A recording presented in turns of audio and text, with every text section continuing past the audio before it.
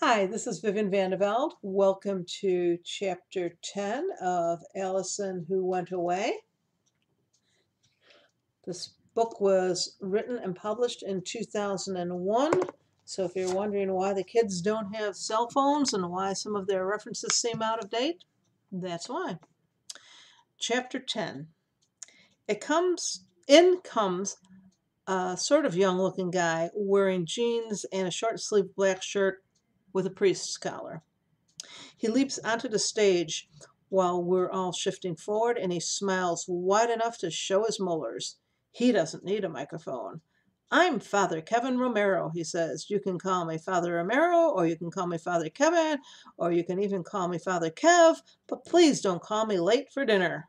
It's a variation on a joke so old that even Wally has stopped saying it. Connie and I settled down behind a 17-year-old midget who slouched in his seat with a glove balanced on his head, fingers pointing upward. He turns very, very slowly so as not to tip the glove, and he makes no effort to hide the fact that he's looking us over. Lincoln? He asks. Mother of Sorrows, Connie answers. Ha! The kid says. Mossy girls, like he's the first person in the world to notice that the initials of Mother of Sorrows School spells out MOSS. A rolling stone gathers no moss, the kid practically shrieks. We graduated from grammar school for this, Connie whispers to me in a very loud whisper. Before I can answer, Father Kevin says, Now! The noise level goes down a few decibels, and the acrobatically inclined kid turns back around, gloves still in place. Father Kevin continues, I think the best thing to do is to get into this right away. So before we get down to assigning specific roles, let's work on one of the chorus numbers that the whole group will be doing. Here's the sheet music. Okay, everybody up. Connie and I share a distressed look. Obviously, we've wandered into the wrong section. Desperation makes me bold. Excuse me, I say, but the piano is already playing. The girl next to me passes me a stack of sheet music, which I pass on to Connie without taking one. Connie hesitates and takes one before passing the rest on. Come on, everyone, Father Kevin shouts. On your feet, settle in, listen, your turn is coming next. He's got one of these super enthusiastic voices that makes me want to bite him. Connie kicks me because I'm the only one still sitting. I get up, but I stand with my hands in my pockets, hating Connie already. The official piano player is a smirky blonde kid with no eyebrows. I'm sorry, with no eyelashes. He sings a verse, and Father Kevin says, Now, everybody, share if there's not enough sheet music. Next to me, Connie picks up the song quickly, and she has a decent voice. I move my lips so Father Kevin won't yell at me.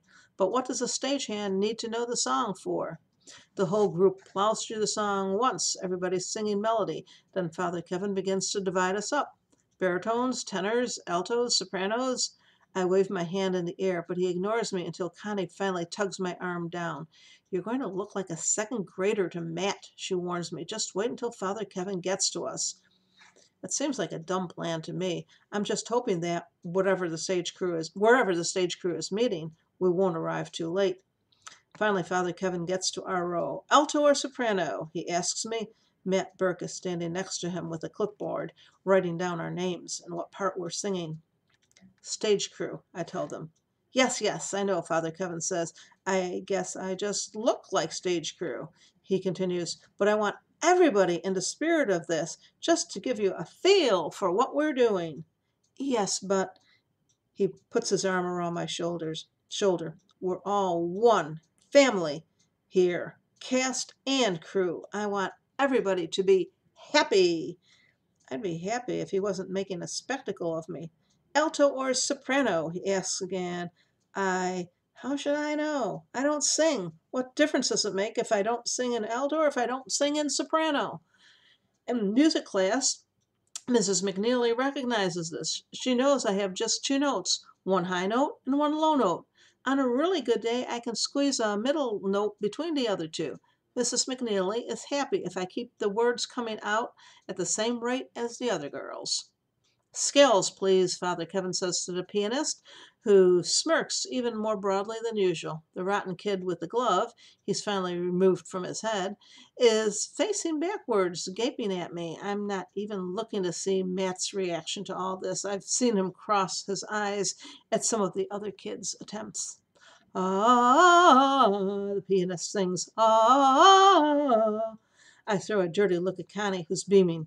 She's always liked being the center of attention, but I figure the only way to get everybody to stop looking at me, including Matt Burke, is to sing the stupid scales. I hit two or three. I hit two of my three notes, and Father Kevin says, "Fine, alto," and he turns his attention to Connie. "No need to be nervous," Matt tells me. "You have a really sweet voice." I get so flustered that I almost give my name as Susan instead of Sybil. Connie, of course, is a soprano. All the girls who can sing are sopranos. This is stupid, I tell myself, as we sing in our four-part harmony, and I wonder how many of the others are singing only tonight. What good does it do for us to learn this idiotic song when all we're going to be doing is painting scenery and moving sets around?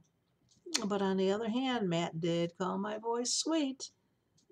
Good would have been a blatant lie, and I would have felt worse because he was obviously trying to make me feel better. But sweet? I suppose it's a possibility. It keeps me going until 9:30 when we break up for the night and Mrs. Maraglia drives me and Connie home. I hope you're enjoying Alison Who Went Away. Meanwhile, stay safe and be kind.